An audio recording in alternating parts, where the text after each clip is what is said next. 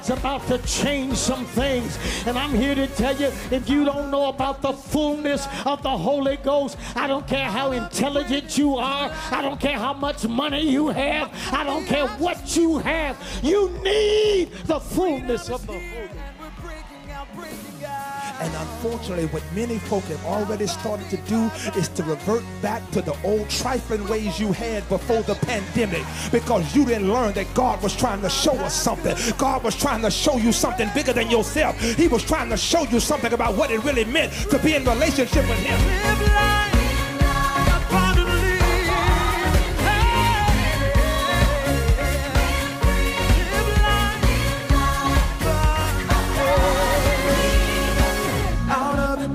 Into life, out of the grave and into life, up from the ashes we will rise. Coming up on Greater Change Ministries. Now, when I said this the last time, some folk didn't wave their hand, but I got some people that can say in your heart, I do feel like I'm on time out with God. And I want to give you prophetic notice. What was time out is about to be time in. You're oh, God, I'm feeling it already. You're already turning into another move. Be not conformed to this world, but be ye transformed by the renewing of your mind, that ye may prove what is that good and acceptable and perfect will of God. From Changing a Generation Full Gospel Baptist Church in Decatur, Georgia, and Greater St. Stephen Full Gospel Baptist Church in New Orleans, Louisiana. One church in 2 states.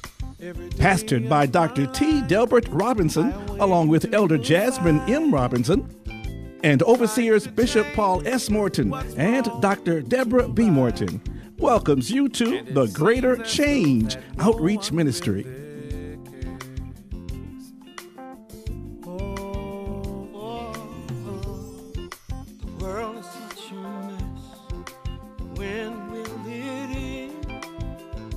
Things get better than what's been.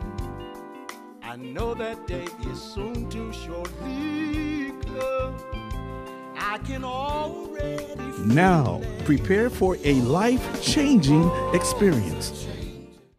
Well, God bless you, my brothers and sisters. Welcome to the Greater Change telecast. I'm your host, Dr. T. Delbert Robinson. I thank God for you today. There is such a prevalent word of what God has been doing in our midst, and I want to share it with you. It was the Sunday after Resurrection Sunday, and the Spirit of God illuminated to me Acts chapter 1, verse number 3. And from that passage, I entitled that message, A Lot Can Happen in 40 Days. Let's go into the sanctuary. Hear the word of God. I want you to buckle your seatbelt right now. Call somebody. Let them know Pastor Rob is preaching. He's prophesying. He's teaching. He's preaching right now. A lot can happen in 40 days. Keep it locked right here. I'll be right back. Acts chapter 1, only one verse there. Verse number 3. And I will be observing this from the New Living Translation of the Bible. Acts chapter 1 at verse number 3 in the NLT says, during the 40 days after he suffered and died, he appeared to the apostles from time to time, and he proved to them in many ways that he was actually alive. And, you know, I love this part, he talked to them about the kingdom of God. This morning, I want to tag this text. If you will pray with me for a couple of minutes here, I want to tag this text. A lot can happen in 40 days. A lot can happen in 40 days. Ushers, you may be seated in the house of the Lord. Thank you for your service. I want to dive right into this passage by pulling from the pericope of this text my first point, which deals with the period that makes things happen. The period that makes things happen. Sisters and brothers, I have been arguing voraciously that 40 days is one of the predominant periods of time used in kingdom time telling. I call it the period of probation. For the note taker, 40 days is the period of probation. And for me, in most instances, this is the period that makes things happen. Let me teach you before I preach you. From Resurrection Sunday to the day of Ascension is 40 days. Everyone say 40 days. Resurrection Sunday to the day of Ascension is 40 days. Let's look at this closely here. John chapter 20 at verse number 1. Again, New Living Translation said early. Everyone say early. That's why the old preacher would say early. On Sunday morning, while it was still dark, Mary Magdalene came to the tomb and found that the stone had been rolled away from the entrance. Mary is in the garden and she sees, watch it closely here, she sees the empty tomb and automatically presumes something. Verse number 2 of chapter 20 says, this is her presumption. They have taken the Lord's body out of the tomb, and we don't know where they have put him. Now, John sums up Mary's inaccuracy in verse number 9. Allow me to use John chapter 20 to build the argument in Acts chapter 1. At verse number 9, the Bible says, for until then, they still hadn't understood the scriptures that said Jesus must rise from the dead. Not only do you see the period that makes things happen, but look at the presence that makes things happen. Because what I just described to you is only day one. And some of y'all may not understand it, but you may be just in day one of your current situation. And you're saying, I'm already out of time, but it's day one. Just pass it down your row and tell them the Lord is going to make some time for you. Come on, encourage your neighbor. Encourage them. Tell them you're not out of time. The Lord is going to work this out. Now, when I said this the last time, some folk didn't wave their hand, but I got some people that can say in your heart, I do feel like I'm on time out with God. And I want to give you prophetic notice. What was time out is about to be time in. Oh God, I'm feeling it already. You're already turning into another move of God. Why? Because you are in the presence that makes things happen. See, the period that makes things happen, that 40 days, has to give way to the presence of Jesus. The resurrected Jesus. Understand this. I am not talking about the pre-Calvary Jesus. I'm talking about, Elder Petit, the resurrected Jesus. And in case you don't know, there is a difference. Can I preach my way through here? Can I teach you before I preach you? There is a difference in a Jesus who had to walk the earth to get where he wanted to go. Now you got a Jesus who is omnipresent, everywhere, all at the same time. See, the period, this 40-day period is giving way to the presence of Jesus.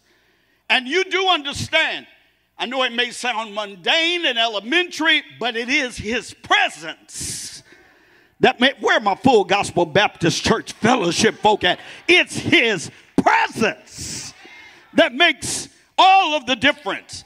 Acts chapter 1, verse number 3, again, our anchor passage, the B clause, says, he appeared to the apostles from time to time. And when I read the original language of this text, it's a Greek word there, paristomai, which means he came into their midst. And not only did he come in their midst, but he stood side by side with them. Don't move. Stay right there. See, sometimes he has to come where you are. I'm talking to somebody in here that needs his presence and stand side by side with you.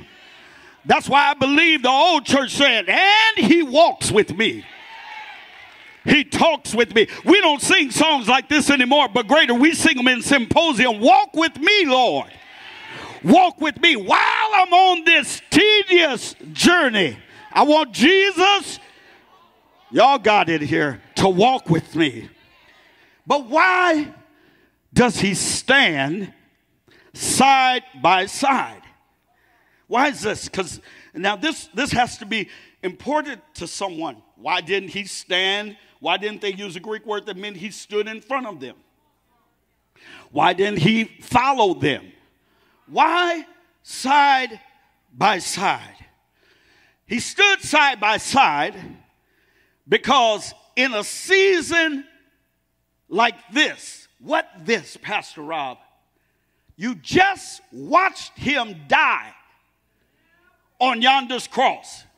Now let me level with you for a second here. We know the end of the story. We know he got up, but put yourself in their shoes. If you just watched that man die,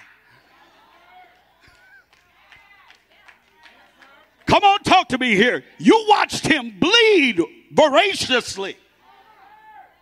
Profuse blood everywhere, coming out of every orifice. And you watched him die. Some of them didn't watch because they were too scared to come even see. You know he was buried. And then he comes and stands side. Come on, be a human. Be a human being human right now. Side by side with you. You only got two choices, either run or worship. And while you're laughing, I got some worshipers that can't hardly worship because they're busy running from his presence.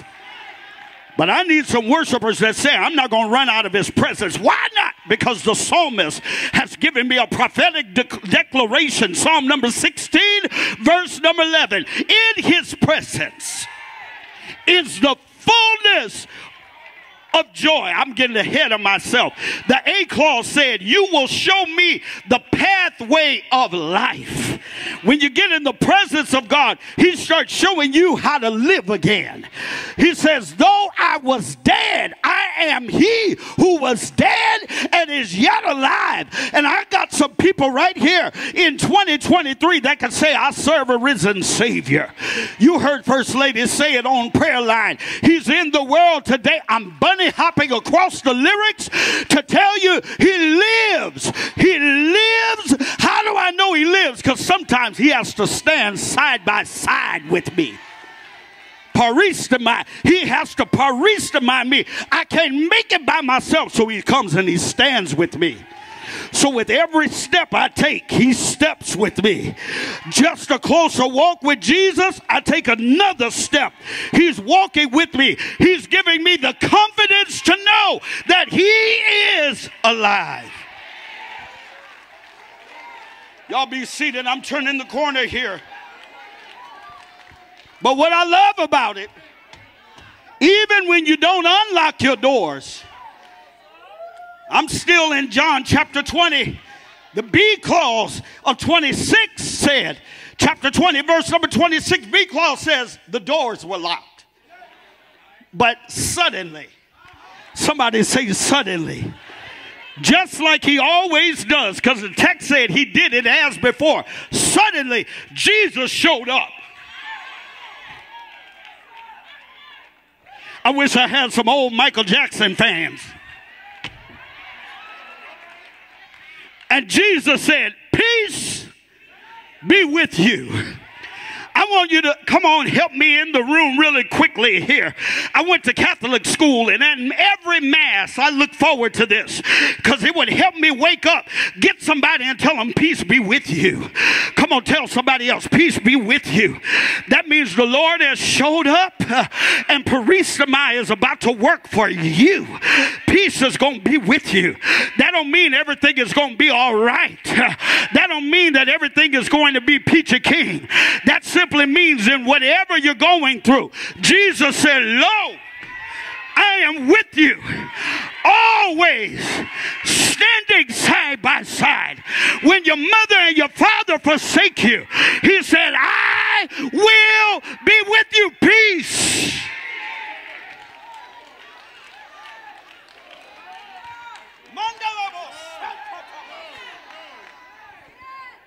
He said, peace be with you. Now, I've jumped ahead of the text because I got to get out of here. The first time Jesus showed up, Thomas was absent. What's the big deal with Thomas?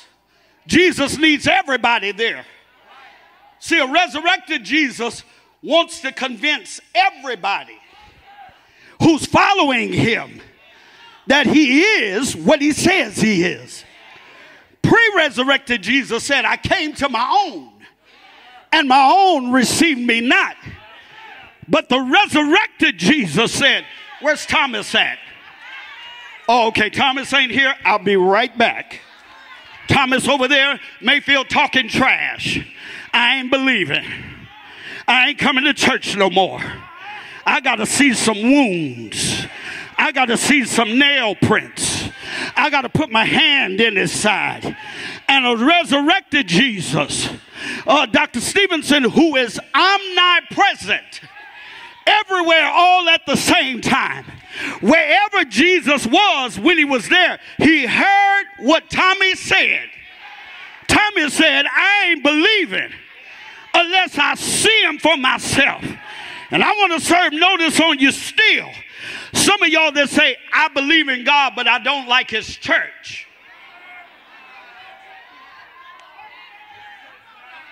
You cannot separate the Lord from his church. If you can tell me how to separate wet from water, I'll go with you. But since you can't pull it off, if you're going to believe in the Lord, you got to believe in his church. I hate church people. Well, you must hate yourself. Because all of us, we all like sheep, have gone astray. That's what he died for. He died until your attitude got better. And some folk may be slower than other ones. But what you got to do, how you got to learn how to handle people that don't do so well in the attitude department, you got to do what Jesus did and start telling them, peace be with you. And when you get done telling them, do what Jesus did, then disappear. Some of y'all sticking around trying to explain yourself. I know that's how you do it in New Orleans. You got to explain yourself. You got to set the record straight. You got to read their title clear. But you can't help somebody that don't want to be helped. So you better start learning how to tell them peace be with you and then disappear. That was for about 40 of y'all in the room right now. You're going to make me lay my religion down. No, pick your religion back up. Tell them peace be with you. Exit stage left and disappear. 8 days later, I'm only on days 1 through 8. Somebody say 8 days later. It's in your Bible, John chapter 20, verse number 26. In fact, this is where we are today. On this very day, 8 days later, John chapter 20, verse number 26, disciples are together again. This time, Thomas is with them. They still locking the doors. But suddenly, everyone say suddenly, Jesus showed up and he said, peace be with you. Now, the first time, he disappeared. Said, I'll be back. Thomas is messing up the count. Judas has already went out and hung himself. We ain't losing Thomas like that. When he comes back, Peace be with you. One text in Matthew says they all worshiped him. But can you look at Thomas's face?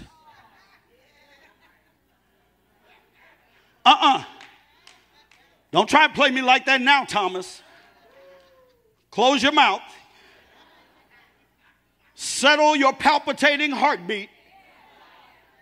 Because I heard you when you said, I won't believe. Unless, are y'all ready? Jesus said, my daddy would say this right before, I know it's abuse, justice. I know we can't whoop children no more. All right, I know. Right before my daddy would get you, he would say, come here to me. Elder, you never wanted to hear my daddy say, come here to me. Come here was all right, but to me, Brother Gerald, that's what made it bad. That's where you would smell the coffee on his breath. That's where you would come eyeball to eyeball with his bifocals. Y'all ain't in the 80s with me. Come here. I'm running on now. You see the period? 40 days. You see his presence. You see his proof. But let me send you home when I show you his power. Because now he puts you in the power of what makes things happen. That's where it takes me back to the text. That the text says he's talking to them now. He's having greater relationship with them now. He has greater revelation with them. And the Lord said to me, and I'm out of here, he said, teach the people how to find yourself in Scripture. Over the next 40 days, you're in a good period of time. If I could get you to understand how to do what Jesus did and how to respond the way that people responded to him, tell your neighbor some things are about to happen in your life. I want to prophesy to somebody in greater right now that before we get to Pentecost and before we put one stitch of white on, before we lay hands on anybody, some great things can happen in your life. Imagine this: when you get to Pentecost, you're going to get the power of Pentecost, watch me here, that says it's already done. You missed it right there. You ain't got to wait to Pentecost to get the Holy Ghost. Somebody in here is about to get full of the Holy Ghost over the next 30 some odd days. Will you pass it down your row and tell them it's already done? Okay, I'm going to come down your way. If you believe in God for a house and you're in the process of closing on your house, prophesy it's already done. If you need a new car, I know it's materialistic and you don't like to hear materialism in the modern day church, but if you need it, tell somebody it's already done. If you need healing in your body, tell somebody it's already done. If you need your children, yes Lord, to make a turnaround, I dare you to tell somebody it's already done. If Bishop had the mic, he would tell you, don't wait until your battle is over. Shout now, yes, because it's already done. Now I know I've been bothering you a whole lot, but you need to get a neighbor and tell your neighbor, come on and convince them. Tell them it's already done in the name of Jesus. When he started talking to them about the kingdom of God, I just believe he was teaching them how to walk in. It's already done. The prayer that you prayed, I don't know who this is for, but somebody over here in section number 6, you prayed just last night. The Lord said, tell you it's already done. A whole lot can happen in 40 days, and I'm counting down, but I need about 40 people to say It's already done. It's already done. And if you believe it and you receive it, say yes. Say yes. Say yes.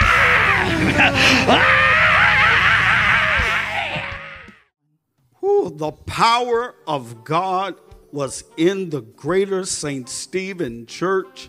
I know you can feel it translating right to where you are. A lot can happen in 40 days.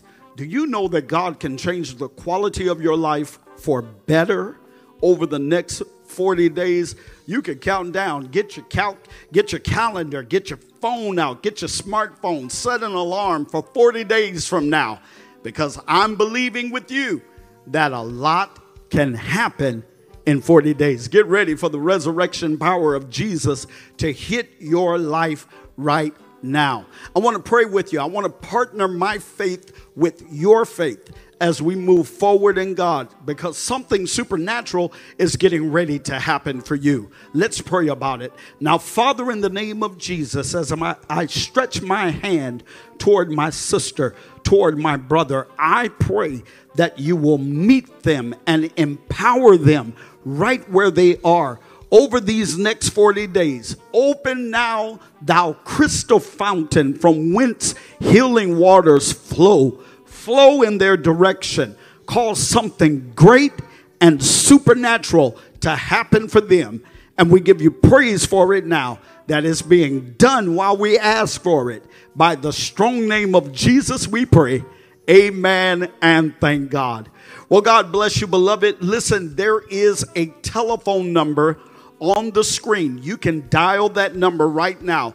I have an operating team on standby to partner with you in prayer. Why? Because you're going to need some prayer partners to believe God with you for what will happen over the next 40 days. Well, listen, I'm out of talk. I'm never out of text, but I am out of time. So until this time next week, you keep it locked right here.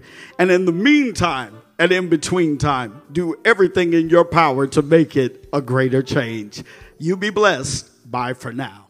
Next week on Greater Change I've Ministries. come to speak hope into your life today, that you have purpose to fulfill. You have fruit to produce. You have children and grandbabies to raise and to love. You have a future and a hope that's been prepared just for you. How many of you will declare today that you won't allow your mat, aka your that, stop you from believing that God can and he will?